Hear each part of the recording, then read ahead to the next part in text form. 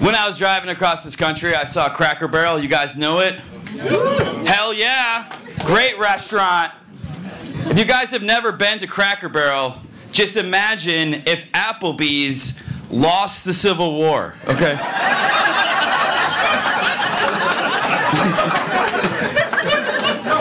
You're like, I'll have the eggs in the South will rise again.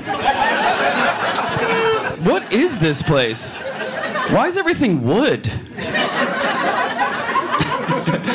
I'll say this, something nice about Cracker Barrel, guys. Cracker Barrel's the only restaurant whose name completely accurately describes the people that eat there, okay? Just a bunch of barrel-shaped crackers hanging out. I'm more of a Waffle House guy. Yeah, you guys love it. I love a Waffle House, it's great.